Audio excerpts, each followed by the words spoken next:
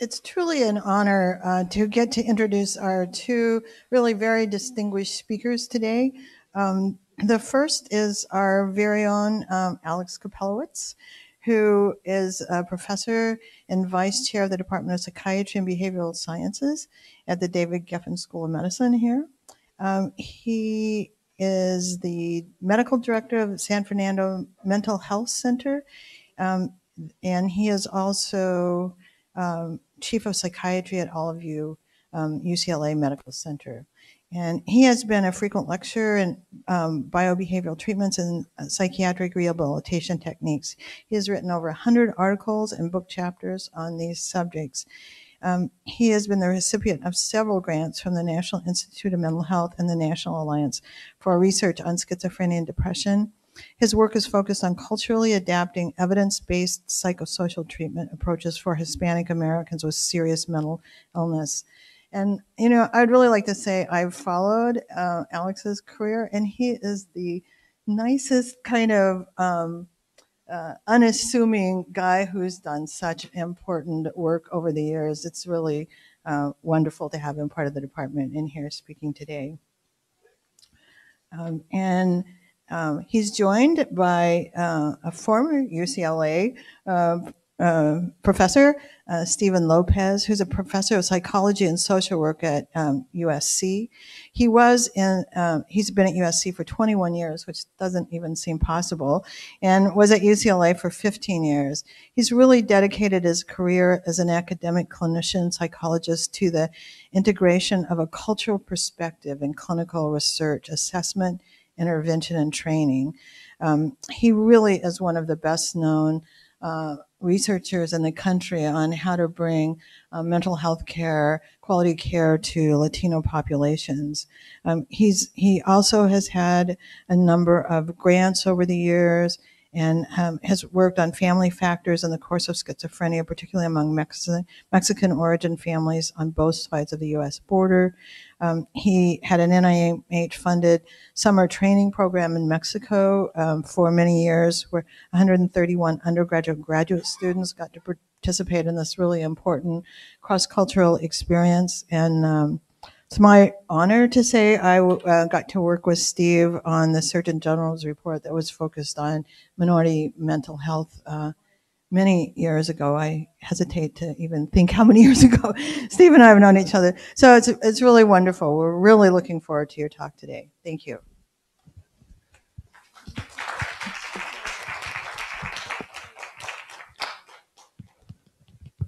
Okay, thank you very much, Dr. Miranda, for that kind introduction, and it's a real pleasure to be here. Thank the organizing committee for inviting us.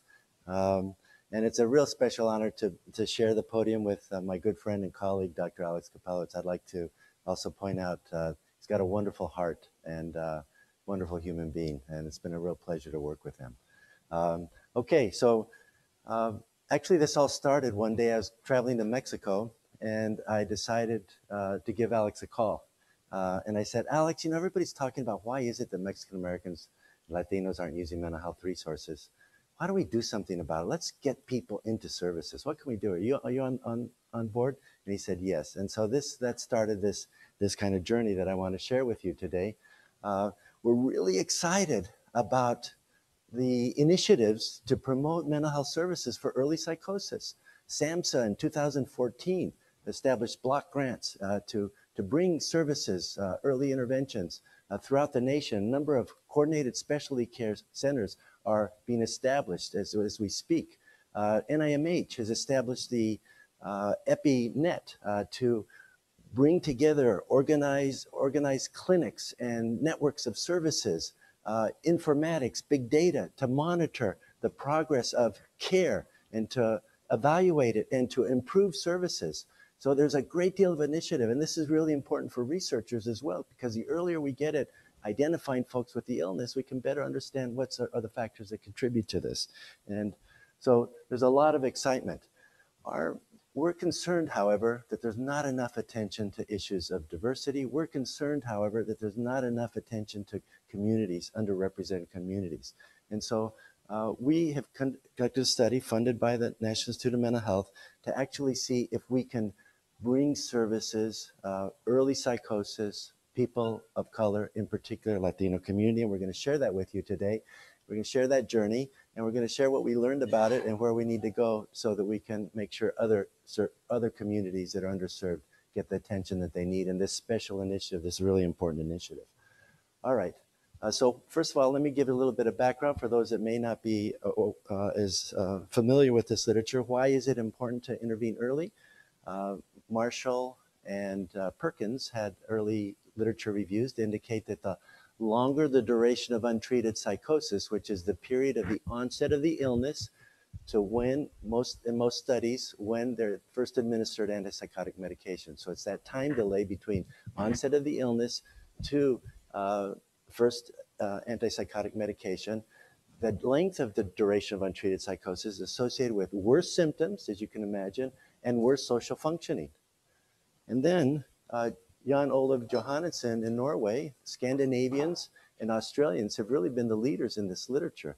Jan Olav Johannesson and his colleagues actually demonstrated that you can reduce the duration of untreated psychosis. In a quasi-experimental study conducted in Norway and Copenhagen, 2 sites in Norway, they pointed out that in one site that had a campaign as well as an early intervention service, they were able to reduce the duration of untreated psychosis from 16 weeks to 5 weeks. In contrast, in 2 sites that didn't have the campaign but did have the early intervention service, they did not reduce the duration of untreated psychosis. So it's the first time that we've been able to reduce it, and everybody's excited about that. That's good reason. And then, of course, John Kane's work, the RAISE study, points out one coordinated specialty care, Navigate was their particular program. They certainly demonstrated that that particular service can improve outcomes, social functioning, also symptoms. But the important point of that study is that what moderated those findings was the duration of untreated psychosis. So those who were low in duration of untreated psychosis had more benefit than those who were high in duration of untreated psychosis. And so Kane argued it's really important that we make an effort to reduce the duration of untreated psychosis. And his main point was that people can maximize the benefits for treatment. So these are the reasons why it's important that we intervene early and we apply coordinated specialty care. Now, some of you may not be familiar, but these are some of the characteristics of the coordinated specialty care that was used in the RAISE program. So you have family psychoeducation, you have individualized medication, you have supported employment, education, and then also resilience-focused individual therapy. The idea, bring the best package together so that you can reduce the duration of improved outcomes for folks with early psychosis. All right, what are some of the limitations? Well, one limitation, it's hard to do. It's hard to reduce the duration of untreated psychosis. In Schizophrenia Bulletin in 2018, there was a review, a meta-analysis of 16 studies. All right, there have been a scattered number of studies that have shown that you can reduce it, but when you lump them all together, there's no effect, no effect. The second thing is that all of these 16 published articles are in high-income countries. No published articles looking at trying to reduce untreated psychosis in low-income countries. And then when you look at those high-income countries that are participating in these campaigns to reduce the duration of untreated psychosis, there's a lot of diversity in the samples, UK, Australia, but there's little attention to how to address the needs of those diverse communities, specifically the ethnic and minority communities within those high-income countries. The best example is Chan. He has a study in reducing the duration of untreated psychosis. They were successful in doing so. They had a docudrama that was televised. They had 4 different language versions of this docudrama. But there's no discussion about should the message be different for one group than the other. It's just about language. So my main point here is that there's little attention to how to consider culture in addressing underrepresented groups.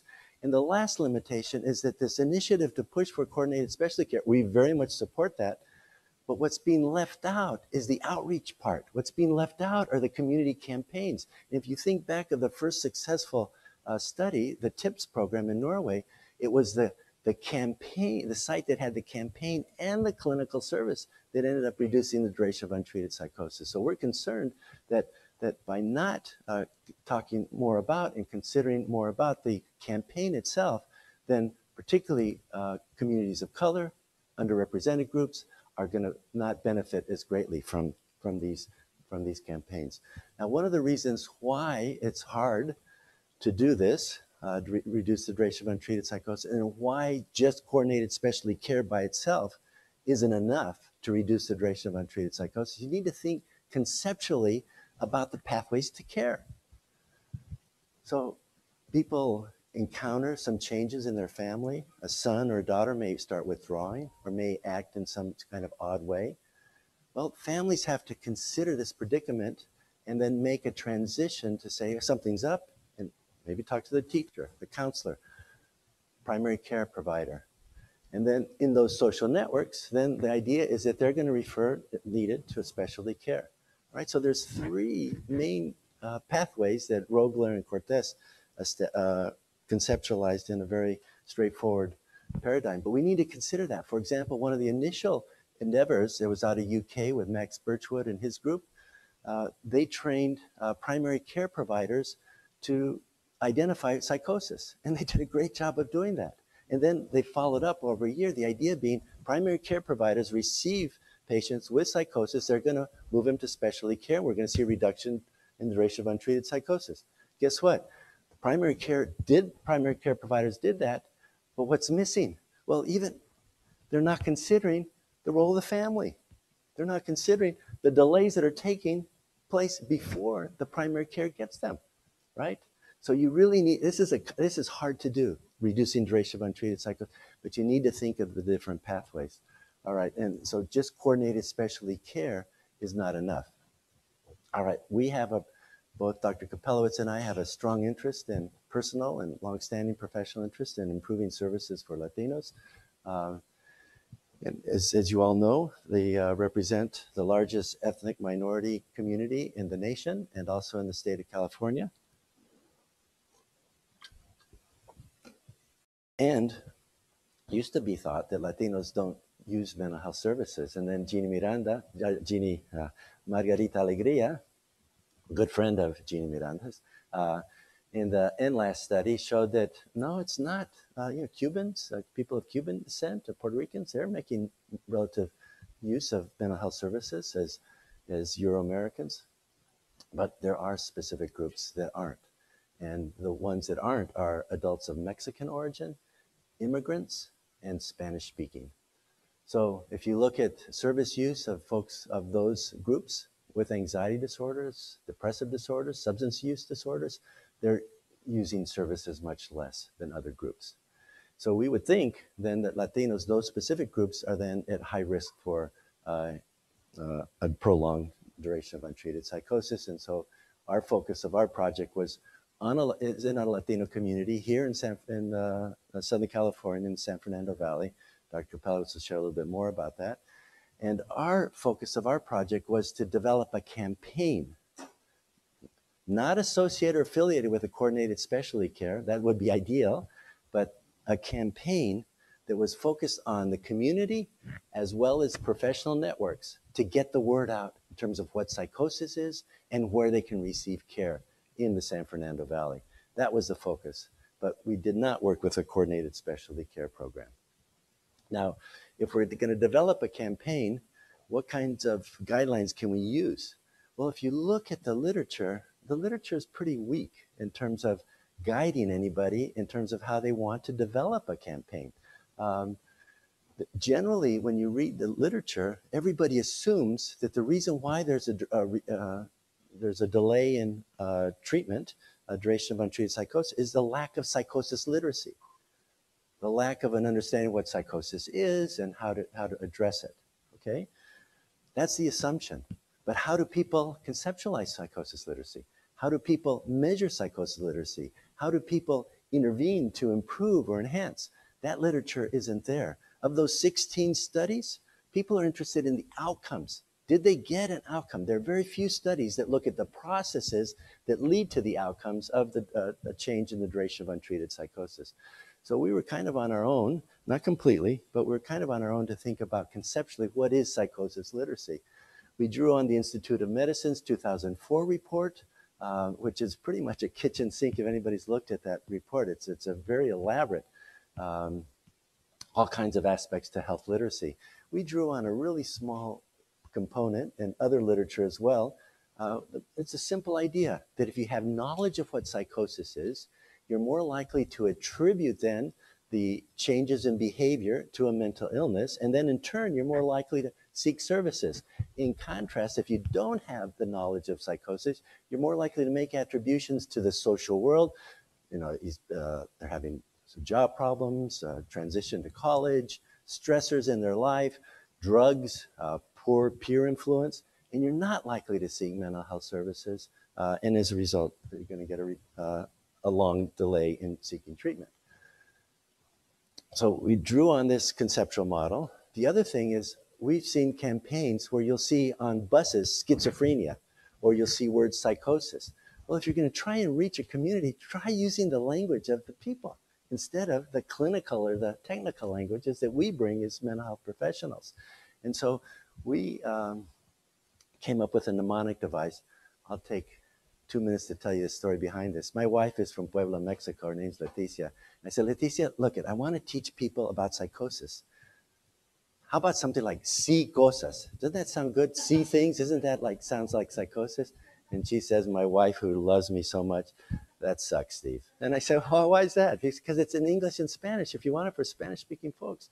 So she took her thesaurus, the Larousse thesaurus, and the Velázquez dictionary, and came back with this idea of clave.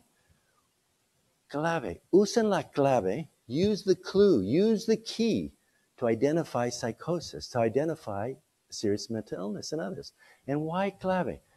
Creencias falsas, delusions, lenguaje desorganizado, disorganized speech, and alucinaciones. And what kind of alucinaciones? Ver cosas, see things, or escuchar voces o sonidos, or hear things. Usen la clave. So people can use this clave to identify symptoms. And it's informed our campaign. Our brochures talk about the clave. We've developed another step is that we've developed educational resources. So the idea was we as professionals aren't going to be going out into the community. Instead, we want to develop resources, a toolkit, so community folks can go out there and get the message out. So we have live La Clave.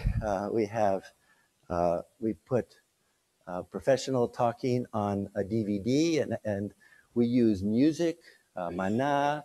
We use video, Cantinflas, Chespirito TV, those of you may know some of that, to bring popular cultural icons to illustrate some of these concepts. We have a flip chart, the storytelling with very little words. We've trained promotoras on how to do this, and some of the promotoras didn't know how to read and write, so it's really important that we use illustrations. And then we came up with a narrative film that was funded through this current project to actually illustrate. And so we have a number of resources that can be used in the toolkit. And the main point, I don't want to take up Dr. Kopelowicz's time, but the main point is that each of these resources were informed by the conceptual model, and each of these resources we evaluated.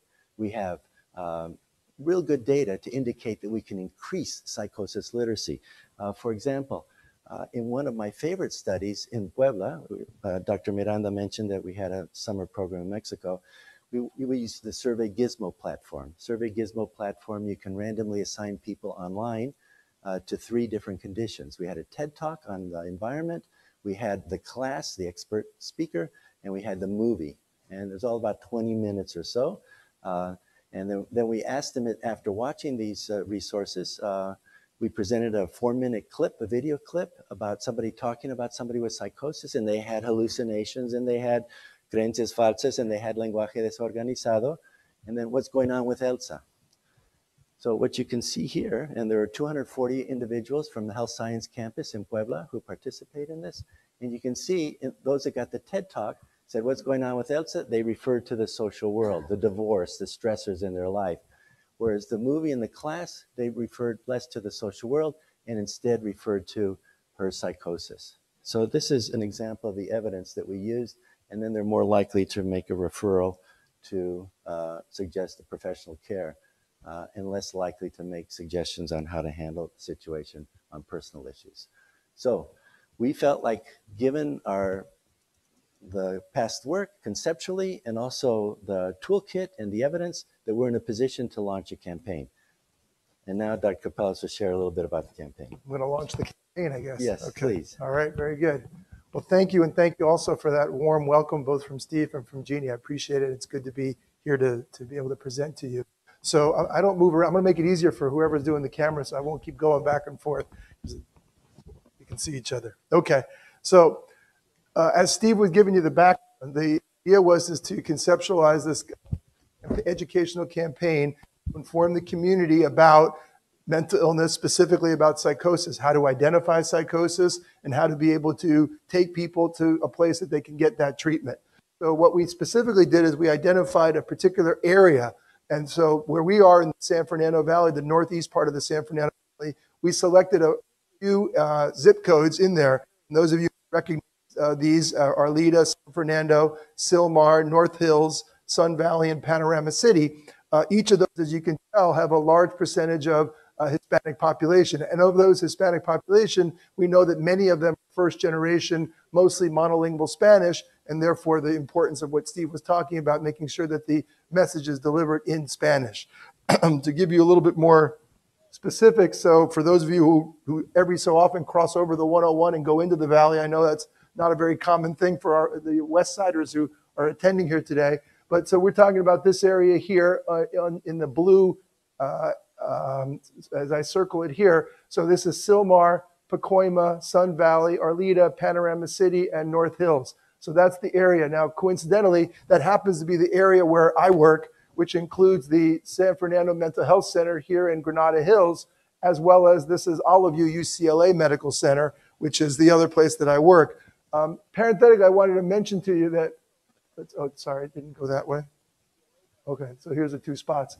When we originally conceptualized this approach, we wanted to make sure that people were able to come into our clinic so that after we do the educational campaign, they have some place to go. So we identified the clinic as a place to inform individuals that they can go there to receive services. But we also realized after a pretty short period of time during the campaign is that many of the folks would not necessarily come to an outpatient clinic, and that many of the patients, unfortunately, would turn up instead in the psychiatric emergency room located at Allevue. So the fact that I was able to, I work both at the outpatient mental health center as well as in the psychiatric emergency room at Allevue, made sure that we would at least capture most of the places that an individual will be, depending on the acuity of their symptoms, when their family members realize that there's something going on. So I just wanted to clarify that it was a very convenient ability to be able to broaden our net to include not just an outpatient clinic where people obviously are coming in voluntarily, but also in the psychiatric emergency room where they're dealing with emergencies that may be brought in not just by their family members, which is certainly possible, but also by police or perhaps even psychiatric mobile response teams. So all these were available to them. We're going to tell you a little anecdote that came about regarding this whole issue as well. Okay. So specifically, how do you do outreach? Who do you talk to? How do you reach out to them? And it's kind of emphasizes a little more, so a little bit more about what kind of to work with. Maybe I knocked it off. No, it's okay. No, I'm not sure what's going on. Okay, maybe it's okay. Is that all right? Yeah. All right. So the idea here is to look at a variety of different places where you would try to work and inform individuals as to identifying psychosis, and if they see it, where they would send the folks to. So there's two general categories, as you can see here. One is sort of professionals and working with them, and the other one is the general public. So I'm going to describe to you the variety of places that we actually went out to as part of this educational campaign to educate that community as to the need for identifying psychosis, and more importantly, what do you do when you see someone with psychosis, what do you send them? Okay. So one of the most common places that we were visiting is the swap meets. Swap meets are a really popular thing in the San Fernando Valley. They're in a lot of different places, but especially on the weekends, there are lots of people, hundreds, if not thousands, that go to the swap meets all over the area that I showed you previously. So we were fortunate enough to identify two wonderful promotoras who I will show you their pictures in a minute, Eva and Rosalba, who would go to these swap meets just about every weekend and hand out pamphlets, sort of like this gentleman is doing here, that, as you can see, if you look carefully, has La Clave, the information that Steve was sharing a few minutes ago related to the mnemonic that focuses on the different symptoms of psychosis. This was another example. We also did some professional networking. This was a health fair. Quite often, a lot of the politicians in the area, either the local politicians or even, this is a Congressman, Tony Cardenas, who let us piggyback on one of his events that was a health fair that we could identify with professionals as well as some of the locals that were coming to this meeting and would be able to discuss La Clave there. We also worked a bit as well with Alex Padilla, which at the time was a councilman, now a Secretary of State for the state of California. We developed a relationship with him, and so when he would have these political events, we could piggyback on there and meet quite a few of the folks that were coming. Another one that was an interesting one, this is more towards the general public, were these Saturday CCD classes, which Steve tells me has to do with catechism education, correct? That people who would go to, who were going through catechism would have to go to these classes on Saturday mornings. Sometimes they were happy about it, sometimes not so happy about it, but we would piggyback on those classes and do a little bit of a presentation on La Clave. Steve would often go to those as well as the promotoras. This is another example of a professional workshop with religious ministries. You probably are not too surprised to find out Steve was talking a little bit about where do people go when they first recognize there's a problem. Go to primary care. Sometimes they don't. Sometimes they go to their local minister. It could be their priest. And so we felt it was really important to reach out to the local churches and let them know about La Clave and that they could come and send people to our clinic as well. And this is one example of Steve working with one of the local priests. We also worked with a lot of the primary care sites directly. So this is one of the clinics called Proyecto del Barrio that is a primary care. They have 3 sites actually in the San Fernando Valley. We had good connections with them. And so this is a picture of actually Eva, one of our promotoras, who was going out to Proyecto del Barrio and doing a presentation on La Clave. So these are mostly the primary care providers, which could include nurse practitioners, social workers, et cetera, as well as the docs. This is our other promotora, Rosalba, who is working with LAPD, the mission division that we would go to when they had community events as well and talk to them about La Clave and let them know about it. And you'll see how this plays into one of the stories that we'll tell you in a minute regarding a patient that got referred to us from the community. We also use newspapers. So La Opinión is the largest Spanish language newspaper in Los Angeles and lots of parts of the United States. And so they ran some articles, as you can see here, La Clave para tratar las enfermedades mentales, to treat mental illnesses. So we had that running quite a few times in the newspaper. And then we also had some television and radio spots. So both in terms of Univision, Channel 34, and a story on April 18, 2017. We also participated in a few community councils, KISS FM. And, okay. Another technique that we used in this campaign included the use of junior poster boards, up to 60 different poster boards spread out all over the San Fernando Valley, particularly the area that we were targeting for the educational campaign. And the poster boards look something like this. So you might drive by and you would see the La Clave. This is a scene from that La Clave movie that Steve was talking about. And it says, Use La Clave. And so identify symptoms and get help, and serious mental illness treatable. And it refers people to the website so they can get more information, as well as that 1-800 number that is actually connecting people to the San Fernando Mental Health Center. We also use bus benches, as you can see the La Clave over here, and this time in Spanish, this bus bench. And then yet another area. So this is the website that you're seeing. So if you actually go to uselaclave.com, you will get, or www.uselaclave.com, you'll be able to access this website, which includes, the movie, but also a lot of more information related to psychosis and where to get help. All right. So what I can tell you is, over the course of the year that we did the educational campaign, we did the message. So for that 1 year period, we contacted at least over 13,000 people and over 500 organizations with the message clave and with respect to the psychosis. In terms of the general public, we reached over 1,000 monthly personal contact and community events, and they attended on an average about 77 community events every month. The general public professionals had 760 total contacts, workshops, 60 a month. In terms of professional networking, as you can see, there are 824 people over the course of the year, and they attended on an average of networking events per month.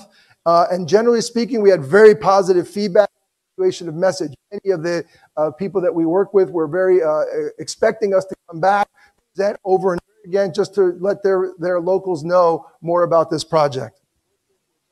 We also can see that the message was received, and we have some evidence of that because we were tracking the 1-800 number, when it was coming in, when people would call, and we could tell that over the course of the time where people were calling, that we would have a bump. So, for example, every time we had some kind of an event, there would be a spike in the number of phone calls that we would get at that 1-800 that then would roll over to the San Fernando Mental Health Center. The biggest one, not surprisingly, was our TV. When we had a TV spot that talked about La Clave, there was a huge spike in the number of phone calls that we got to our 1-800 number. Not all of them necessarily were coming from local catchment area. When you use TV, it can go beyond that. So there were a lot of calls that came from outside of the San Fernando Valley, but still within California. But again, that's where the trick is with the campaign. Depending on how targeted your approach is, you may get different results.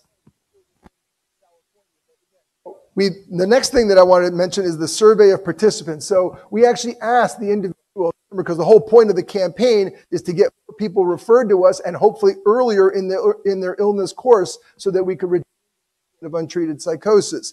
And so we would ask every person that was had heard of La Clave. And it turns out, not surprisingly, in the baseline before we started the campaign, not one of the 40 that were in their first episode had heard of La Clave. However, during the time of our campaign, up to 9 out of the 55 individuals actually reported that they had heard something about La Clave when they were in the intake interview that we were doing at our clinic. And then after the campaign was over, dropped back down a little, back to 2 out of the 20 individuals who were brought into our clinic had heard of La Clave prior to being brought into the clinic. This is one case that I was alluding to earlier, an anecdote about the value of the La Clave. So this was a patient, or the father of a patient, who had met one of our promotoras at a swap meet. And she had met them a couple times and handed out La Clave information. They talked about the father had approached her and talked about the fact that he had a son who had these symptoms of psychosis, but wasn't as to the reason for it, whether it was drug addiction or that it had an inherent mental illness per se. And so they had talked quite a bit. And a particular evening, the son had become aggressive. And so they called the police. And when the police showed up, the father had told the police that he wanted his son taken in for drug treatment. But what happened was that the police said, no, we don't have a drug program to take him to. We're either going to book him and take him to jail, or we're going to take him to the hospital. Those are our only 2 choices. And then at that point, there was a mention, the police officer actually mentioned, because he had been part of our campaign, that there was a program called La Clave at the hospital, and that maybe that would be a place where the son would get some treatment. And so that actually opened up the eyes of the said, I've heard of La Clave. I know about it. Go ahead and take him to the hospital. And so it kind of resolved itself quite well that the police officer and the father knew of La Clave, which got them to get to a point of mutual agreement, and basically led to the patient being brought to the hospital and entered into our program. So it's kind of a nice, feel-good story. Your efforts, we do all this, but to hear a real anecdote that really worked was a really reinforcing kind of an experience. Okay, so now regarding that. So the number of people that we brought in over the course of the campaign and beyond was 131 patients. As you can see, almost 3/4 of them male, almost 2/3 of them born in the United States. Here you see the 24 or so, 25 years old, which is a little bit younger than some of the studies that we see in the United States, but about comparable to the studies that we see in Europe in terms of first episodes of psychosis. So right around as you see the education and the level of English and Spanish speaking, most of these individuals were actually bilingual. The patients themselves are mostly bilingual.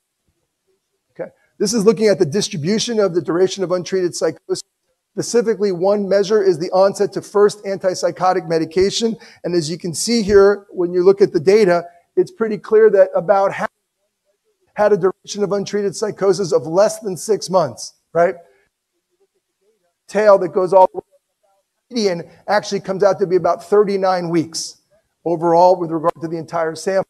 The mean obviously is much skewed to the left, so more like two or just about 2 years or so of a mean because of this long tail that we have here. So again, roughly about 39 median, which is much longer than what is desirable, although shorter than the folks at Ray's, who found something more on the order of about 1.5 years. So at least in our population, it was about half of what they had found in the Ray's project. This is looking at another measure of the DUP, because you can measure the DUP in a variety of different ways. One is all the way to the first antipsychotic. Another one is the first attempt at health seeking, getting to the clinic in the first place prior to being being put on antipsychotic medication. And so you see here roughly the same kind of data. About half were less than 6 months, the median about 23 weeks, the mean about 4 years. Okay. All right. So this I want to run through real quickly is basically what our hypotheses were for our study. So when we actually did the study and proposed it to NIH, we really said there were 2 things we were expecting to find. And these are the 2 we were most focused on.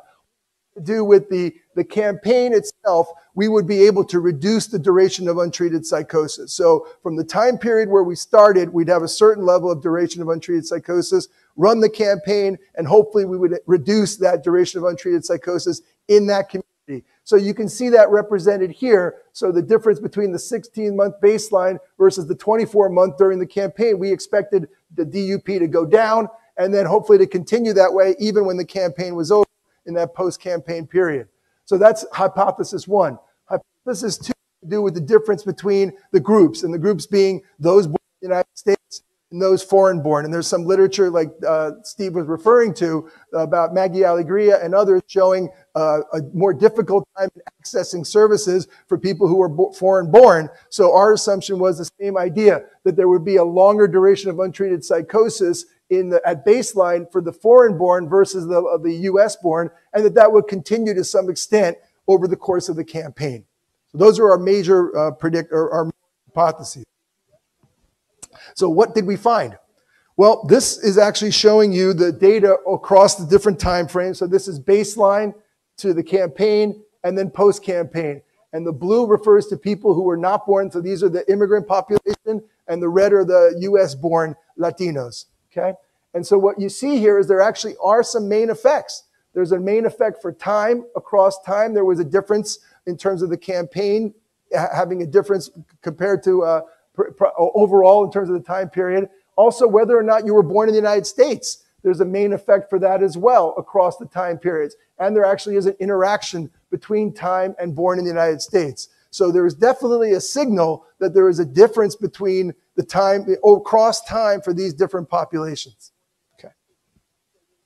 Looking at the specifics of the different durations of untreated psychoses, what you see here, first I'll look at the foreign born. You're going to see in terms of this is the duration of untreated psychosis, the time to any treatment, and then column over, these 2 columns are time to first prescribed medication. And then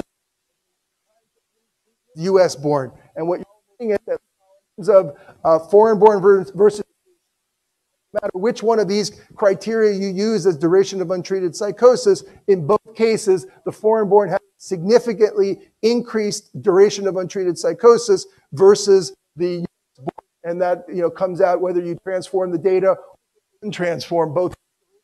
Also the case for first treatment with antipsychotic medication, about twice long for people who are foreign born compared to the US born. Now, when we look at really the comparisons across the groups with respect to the campaign and its effect.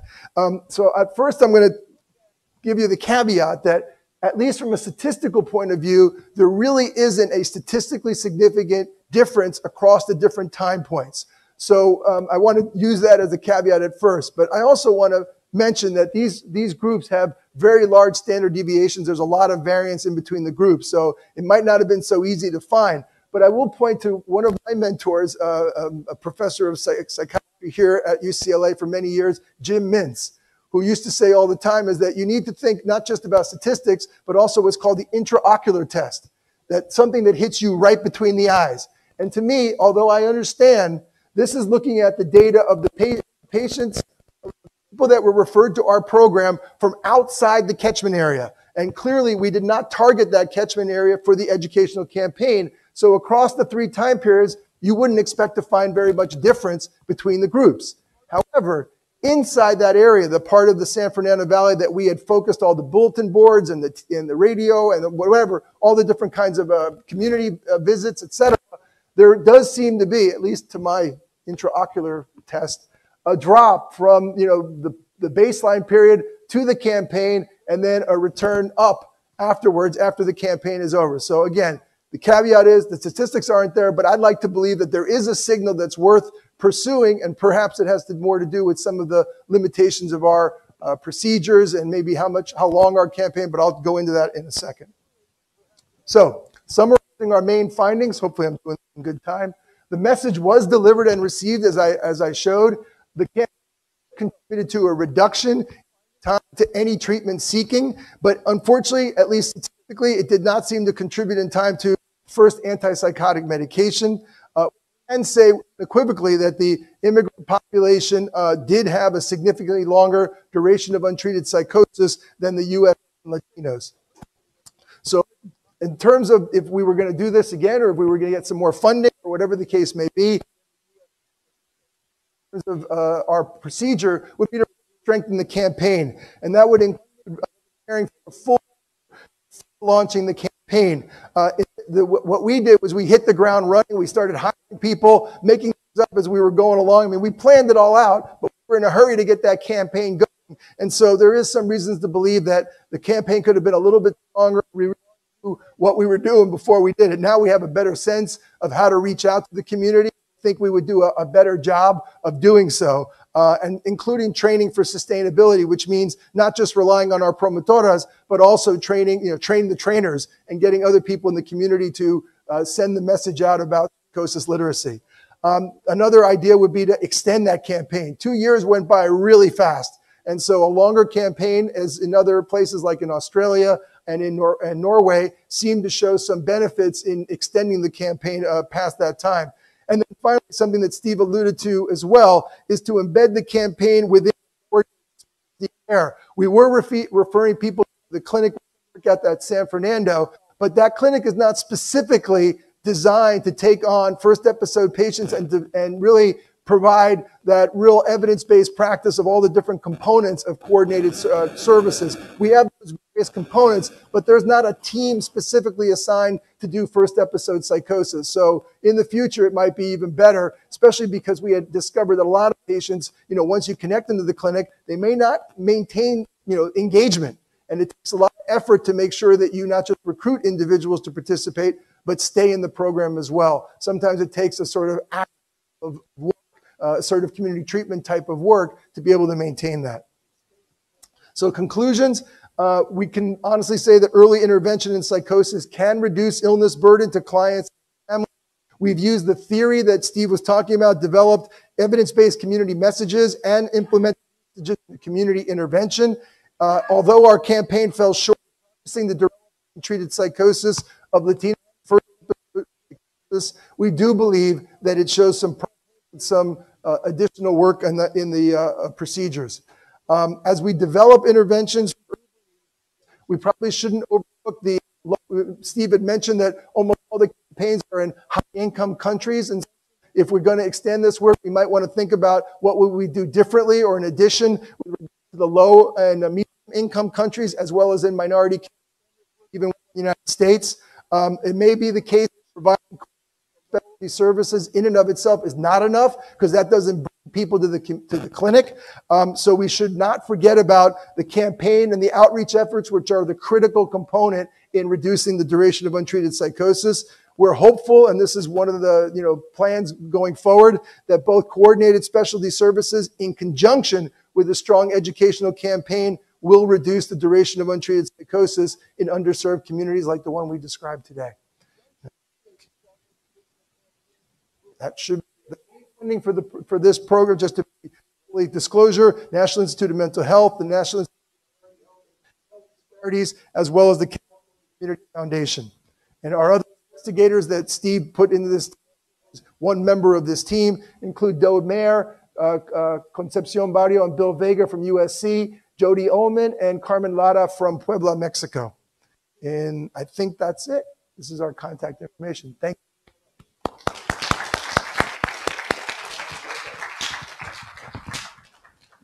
Thanks. Yes, this is actually a much more important study than the audience realized. I mean, we have a much lower audience than usual. I don't know why, the ACMP or something, but not everybody goes to that. But this is a very important study. I'm reminded, actually, both of you, of some years ago, I used to chair a committee for the German federal government on advances in psychiatry. And one of the things we did was we did a similar study in Strasbourg, but for suicide, in which there was a major campaign, not only from the mental health community, but also within the structure of the town itself, so that there were advertisements and there were all sorts of other connecting links which really invaded the life of the town. It's not a huge town like we are here, but it would be similar to some of the suburban areas that you were dealing with. And it had, of course, you've got a very interesting endpoint, because you can tell whether people complete the suicide or just think about it and contact somebody. And it was a dramatic reduction over a period of about 3 years. And then it went into the, of course, that's a much more organized country social-wise than we are. It went into the fabric, and I presume, although I haven't followed it up, it sustained itself. It's excuse me. So these ideas of we have to get back into the river, the stream that's bringing all these persons down, I think is very, very important. And we don't do that very well here in the US, and we don't do it here either, even in LA, where we could do more of it. The other interesting thing to me is that you were really working at the interface of two cultures. And I think it's fascinating to see that the persons who are not yet acculturated, if you will, although one might want to, again, if I'm being somewhat cynical, I'll extrapolate on that, but I won't. The fact is that persons who come more recently, embedded in their own culture still, do not really recognize the value of something like this. Of course, there's a flip there as well. If you know, obesity is the other way around, that people who come in the Hispanic community, which has a lot of obesity, do very well before they get acculturated, and then they become fat, yes? So I think that these particular cultural cross currents are very, very important.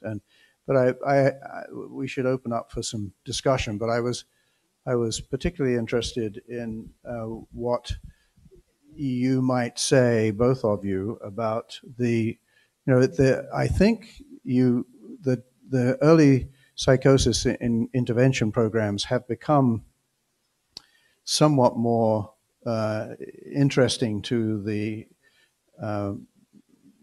counties and to the way in which we fund those things. Mm-hmm. So I understand that Davis, who's been doing a lot of this, has now got $20 million, you've heard this perhaps, yes, to invest in programs that are not just in that county, but beyond. And right. I was wondering if you could speak a little bit, either of you, both of you, to where you see this pioneering work going in terms of perhaps reaching out within the county system to the county systems across the state that would actually give some sure. energy behind what you've both shown. I can suggest. Let me give you. I have Dr. Kopelowicz. No, can you hear me okay? Yeah, all right. So actually, there's a Southern California Regional Partnership, which is the administrative branch for the MHSA funds. Los Angeles County has their own administrative branch. You might but tell for them those what the smaller counties, MHSA is. oh, Mental Health Service Act. So these are funds that go directly to improving mental health services in the public sector. Well, they asked us to give a talk, and 10 counties were interested in doing La Clave. And then I got on the phone and provided a proposal, and they said they couldn't come in agreement to do so. But Kern County did, and so we're in Kern County. The plan is, with some of the MHSA funds, we're training their county personnel to carry out the La Clave. We're not going to do that, but we're going to train them to carry it out. And we'll give them the toolkits, we'll give them the training manuals, we'll train them, etc. But we're open to explore this with other counties as well. But it's not easy negotiating these kinds of relationships. Yes. Kern County, of course, is where we have another UCLA training program.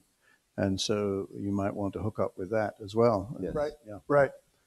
So as Steve was saying, the funding opportunities, or like you were saying, the funding opportunities are growing. Both SAMHSA on the program level as well as NIMH are very interested in first episode. SAMHSA has funded a variety of first episode projects, including ones that have an outreach component to it. So SAMHSA's on board. They realize that you need to not just expect people to come when you build it, but you have to inform them of what's there. So that's going on. As a matter of fact, as we speak, there's a training going on in LA County to do an outreach program for people who are not just first episode, but even moving it up to people who are at ultra high risk for first episode. There's 5 clinics around Los Angeles County that are going to be providing this outreach service to try to identify people in that clinical high risk population and get them into services that may not, again, not first episode, but clinical high risk for psychosis. And again, NIH is also, as you know, has been putting together a variety of different RFAs that are focused on a hub and spoke model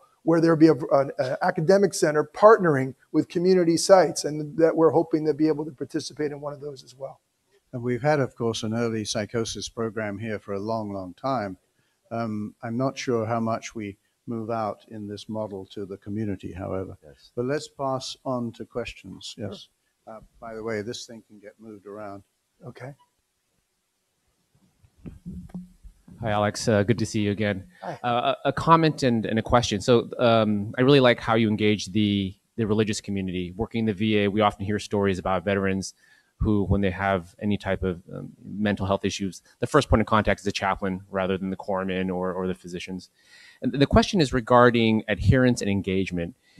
I imagine one of the intentions or potentially even unintended side effects of the campaign was not just to only instruct people about the signs of psychosis, but also decrease the stigma. So I'm curious about your existing patients where you've maybe had issues with medication adherence.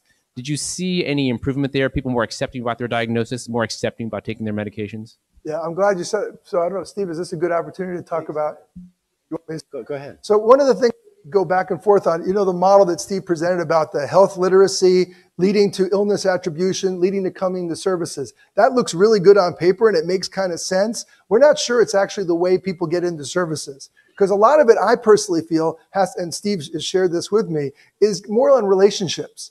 So a lot of it has to do with not so much that we've convinced somebody, okay, when you have one of these symptoms, you should realize this is psychosis and go to a clinic. A lot of it is that promotora that I showed you, Rosalba and Eva, she developed a relationship with the dads and many other dads as well, so that when their son or daughter was suffering, they'd call Rosalba, and she would reassure them that they should come to the clinic, right? It was the connection with Rosalba. Then when they got to the clinic, we formed new relationships. Our caseworkers, our research coordinators, et cetera, they knew them on a personal basis. So it wasn't like a linear thing that, okay, get information. It was really the personal connections, maybe more the way that an assertive community treatment team works in this sort of advocacy way. I think that had more to do with, you know, people bouncing around in and out of treatment and trying to maintain them. Because as you're quite right, although in general, we think that first episode patients are more likely to be adherent than later on, that's not necessarily the case. That first year or two can be a bumpy road. And so you have to be able to maintain that level of engagement. And we certainly found that our relationships were critically important, as well as the knowledge that they were gaining from our efforts. But just to follow up, we have a flip chart called Use la clave sin luz. We trained promotores in Mexico to show the DVD. And to do the DVD player, you need a laptop, you need a LCD projector, you need, and we go into this woman's home who is a promotor, and I ask, where's the outlet? She didn't have an outlet for our electronic equipment. And fortunately, we had an extension cord and went back in the far bedroom where we could connect everything. So we had to come up with non-electronic ways of teaching people. And so we have this flip chart that tells a story about Olga, and she develops these unusual behaviors and how people didn't recognize it. And it's illustrated, like the one where you see going from one subject to the other with disorganized speech. And so that's really useful. You could have that in your clinic, in your office, and you could bring it out and show it to people. Look, let me tell you the story about Olga. You see, and Olga has the same things that your son has.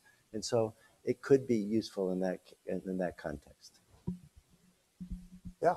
I think it's 12:01. We have one more question, and then we're parting. Got it. Steve and Alex, thanks so much. That's really just fantastic work. And you mentioned in the beginning something about EpiNet, the Bob Heinsohn organized, early psychosis intervention network that's really sort of bridging clinical and research work. And I didn't know how your work fits into that. Do you already have plans to work with EpiNet to deploy these systems in underserved communities and Spanish-speaking communities? Because it seems like a perfect fit.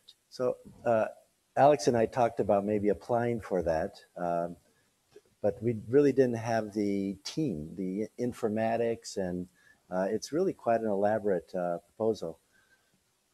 But Tara Needham is the PI at UC Davis, and she has the $20 million as well as the EpiNet out of UC Davis. And I'm a consultant on that grant. And so I've met with them at least on one occasion. I'll be meeting them on a regular basis and pushing the importance of reaching out to the community.